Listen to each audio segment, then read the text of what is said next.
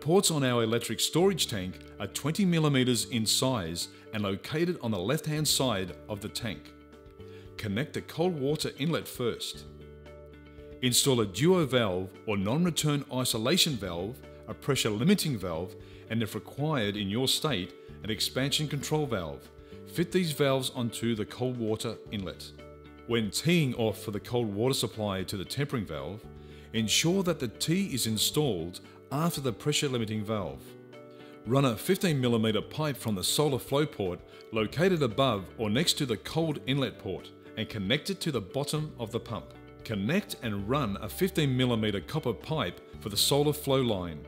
This should be fitted to the check valve, which is attached to the flow meter at the top of the pump. Run the solar flow line through the eave and into the roof space. Connect and run a length of 15mm copper pipe from the solar return port on the tank through the eave and into the roof space.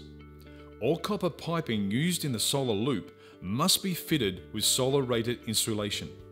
And in accordance with the Australian New Zealand 3500 standard, UV rated insulation must be used on any copper pipes exposed to sunlight. Insulation can shrink over time. To prevent gaps from occurring, secure all insulation joints with UV rated tape. All piping must be clipped in line with the Australian New Zealand 3500 standard.